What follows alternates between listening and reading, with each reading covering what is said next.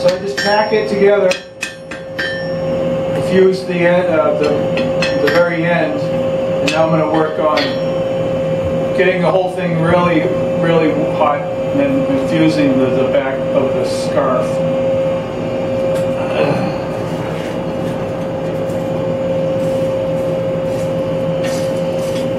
If you can do your welds in 2 or 3 welds, it's better than trying to do it all at once,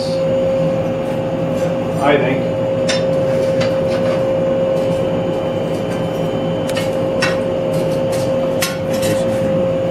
And have something on top.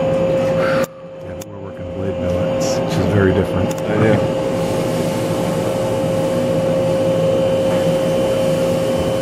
I also like to keep the least amount of flame possible. And when you wet the surface of the coal, that actually makes the inside of the fire hotter.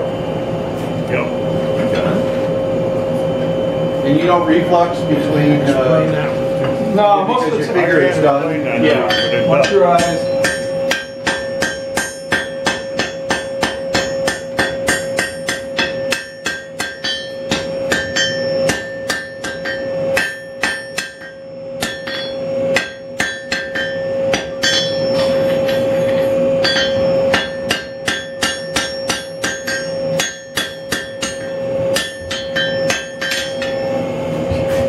So now I have my weld.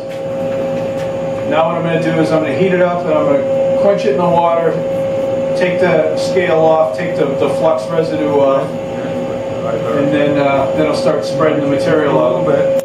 That brings the scale.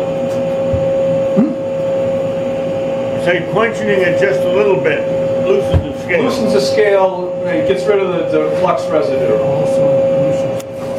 Yeah. So that later on down the road you won't have that white powder that forms on the surface.